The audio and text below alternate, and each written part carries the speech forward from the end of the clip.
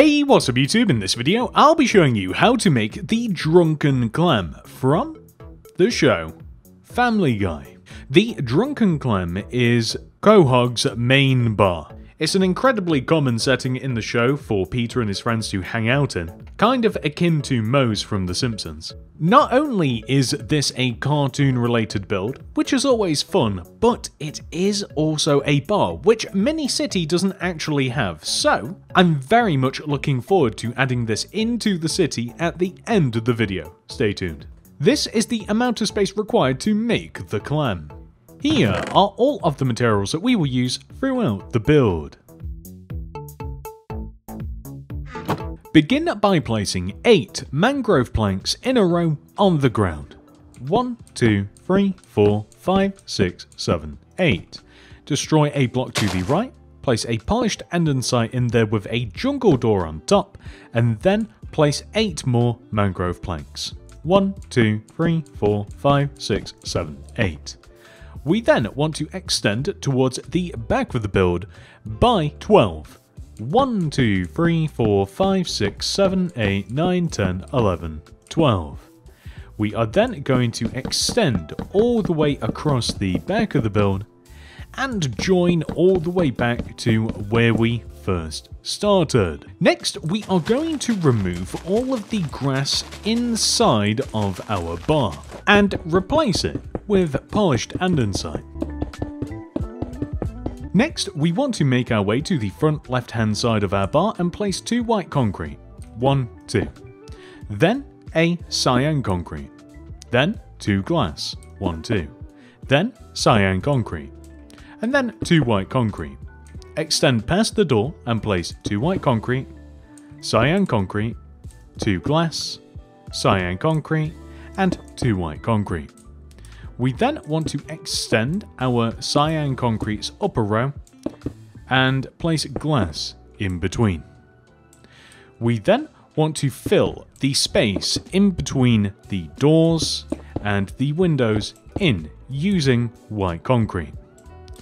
We are then going to add 2 more rows of white concrete on top of our walls,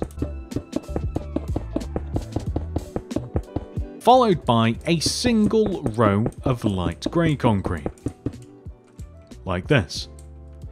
Around our doorway, we are going to place smooth quartz block on the left side of our door, smooth quartz block on the right side of our door, with smooth quartz stairs on top of the smooth quartz facing outwards, with a single smooth quartz slab connecting together across the top.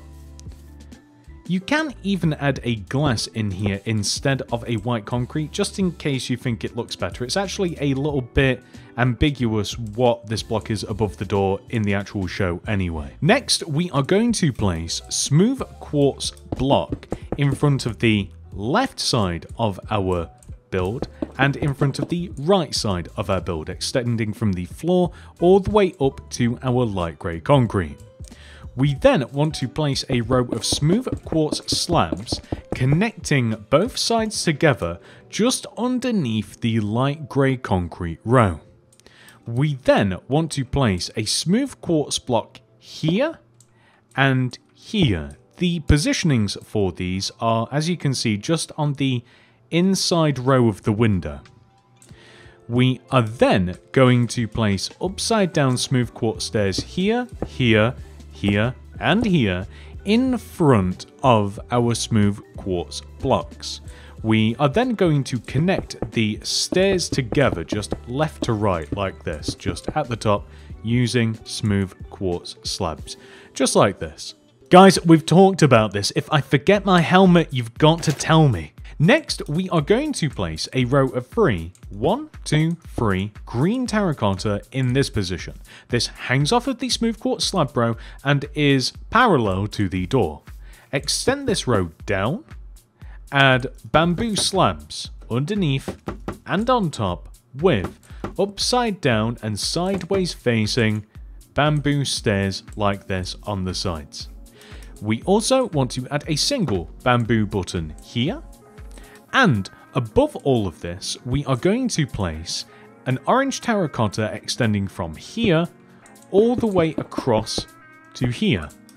Add another row of orange terracotta on top of this that is simply just one row shorter on both sides. Add yellow terracotta all the way around this to form a semicircle. And there we go. Next, we are going to remove all of the grass/grid in front of our build and replace it with smooth stone.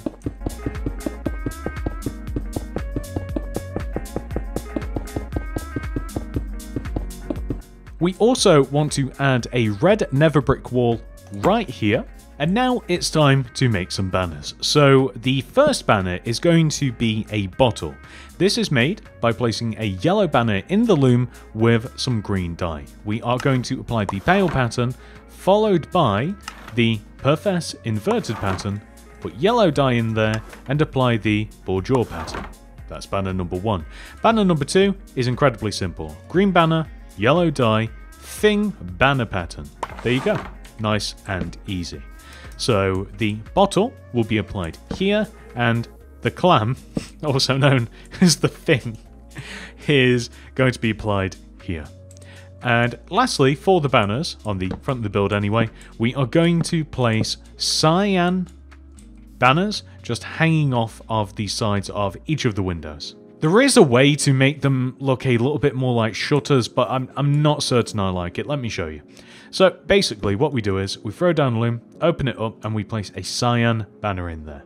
And we add some blue dye, and we do the chief pattern, the base pattern, and then we add cyan dye in here, and we apply the bourgeois pattern. We then put blue dye back in, add the fess pattern, and then we put cyan dye back in, and we apply the bourgeois pattern one more time. So these are meant to look like window shutters, okay? And I mean, it's up to you whether you like this better or worse than the cyan banners. I kind of just like the cyan banners myself, but I'll let you do you. A more obvious choice, an easier choice of course, would be to use warped trapdoors, but I just don't like them. If they were like horizontal rather than vertical, the holes I mean, then it wouldn't be so bad, but meh. We are now going to come to the left side of the build, which seems like an odd choice, but we are going to start off by placing 3 white concrete extending up from the mangrove. We then want to extend to the right by 1, place 3 glass, 1, 2, 3, extending right, followed by 3 white concrete, 1, 2, 3, 3 more glass, 1, 2, 3, and then we just want to connect to this wall. What we are then able to do is extend white concrete across the top of this, and also across the back of the build, join down to this corner, and also extend towards the front of the build. And what we can then do is just fill each one of these sides in with white concrete.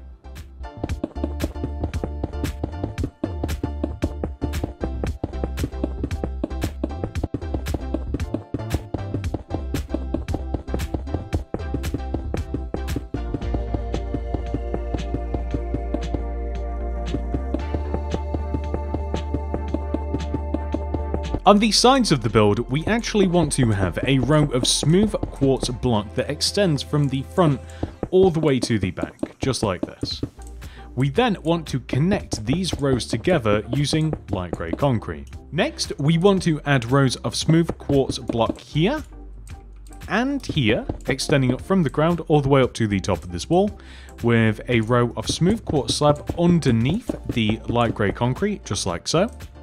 We then want to add a smooth quartz block in the same position that we have them on the front, so we can actually line up with the windows on the front. If you'll remember, it's these inside rows, so if we just add it here and here, equally so you can line up with the row of orange terracotta just on the end there. And this is important, as what we are then able to do is just place upside down smooth quartz stairs extending off of these with rows of smooth quartz slab in between all of the upside down stairs, just like this. And last but not least, we can just fill the entire roof section in using light grey concrete. With the entire outside of the Drunken Clam complete, we are now able to head inside and work on the interior. First of all, we are going to add a little bit of light. So, place a note block here in this position near the door, with a beacon on top of it, daylight detector on top of that, a couple of dark oak trapdoors flipped up on the left and right side of this, and there we have kind of a jukebox. Next, we are going to place, in between the door and the jukebox, in the middle-ish of the ceiling, which is actually here, if you line up in between those two windows, place an ochre frog light here with oak trapdoors surrounding it, like so, and we have a light/ceiling fan. Next, along this wall, we are going to place 2 rows of green terracotta, with a row of oak slabs on top of the terracotta. Then we are going to extend the center row of slabs up to the ceiling. Next, we are going to place a green terracotta here in this position, followed by 3 mangrove stairs, 1, 2, 3, a green terracotta, spruce plank, green terracotta, 3 mangrove stairs, and then a green terracotta. So we want to extend the green terracottas outwards first, the row of spruce plank outwards with a row of spruce slabs on top of the plank. We then want to extend the mangrove stairs on the left and right outwards as well, leaving a block in the middle where we will then stick a spruce fence with a spruce trapdoor on top, and those are the booths. Next, we want to come all the way to the doorway, leave a gap of 2 in front of it, 1, 2, and then we want to place a row of spruce planks that extends all the way from that position all the way to the wall. We then want to place a birch fence every other block extending from the wall all the way across, with a red carpet on top of each fence. We are then going to leave a gap of 1 from the spruce planks extending this way and place a row of stripped birch wood like this, parallel to the planks. Behind this, we want to place a row of mangrove, then a spruce plank, leave a gap of 2, 1, 2, and then place a spruce plank. We then want to leave a gap of 2, 1, 2, place a spruce plank, then a mangrove plank, spruce door, mangrove plank, just like this. We are then going to extend the mangrove planks upwards, including around the door, just like this. We then want to extend the spruce planks upwards as well.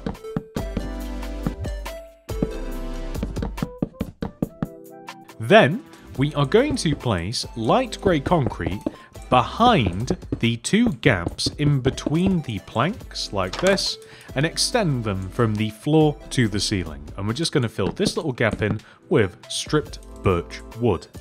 We want to place a black concrete here and extend it left and right, like that.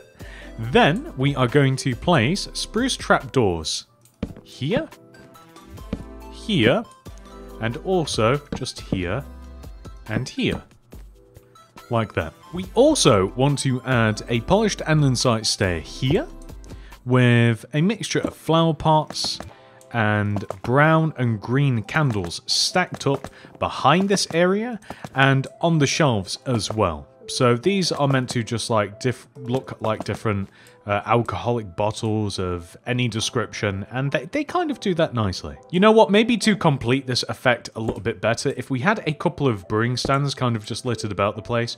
We can also use sea pickles for this too, so we can add another different material in this mix. We also want to add an exit sign above the door. It's just a mangrove sign that says exit. And we also want to hang alternating blue and red banners along this wall, kind of like leading towards the bar. Before we move on to the next part of the bar, we are going to place this painting in this position. Just in case you are curious, it is this painting specifically. And left and right of this painting, we will place an item frame with arrows pointed down inside of the item frames, with buttons applied to the wall where the item frames are. This kind of, sort of, if you squint and imagine really hard, looks like a dartboard. This is the main part of the bar complete. This is the really fun part. We've actually managed to capture pretty much every single detail that we can with our limited space. That leaves us with a slight issue though. On this rare occasion, our build is actually too big. Despite being very nice and reasonably proportioned on the outside, it's actually too big for the setting that belongs inside of it. So I have added a bathroom. If we move through this door, we can extend this row of light grey concrete across and connect to this wall, walling off all of the empty space behind here. We can then stick a cauldron here in this corner with a spruce trapdoor on top, and we can create a small cubicle using a couple of rows of light grey concrete with an oak door. I don't know why I placed it that way. An oak door positioned here with a flower pot here in the corner. 2 upside down smooth quartz stairs here and here, tripwire hook above one with an item frame underneath the hook, flower pot here, and a light grey shulker box here. So, to make it a little bit more like an actual bar, we do have a bathroom as well. And there we go, ladies and gentlemen, that is our build 100% fully completed. However, this video is not over. We must now add our Drunken Clam into our city. Trust me when I tell you that I want nothing more than to add the Drunken Clam to the new suburbs. It's just such a fun developing area. It's slowly getting loads of really cool builds and becoming complete. But I think that there is a better place. There is a perfect spot for the Drunken Clam. It makes so much sense thematically that the Drunken Clam would be opposite the beach / the ocean, along a touristy area, the bar, the burgers, the arcade. I can't not put it here. I didn't plan it to go here, but it's just perfect.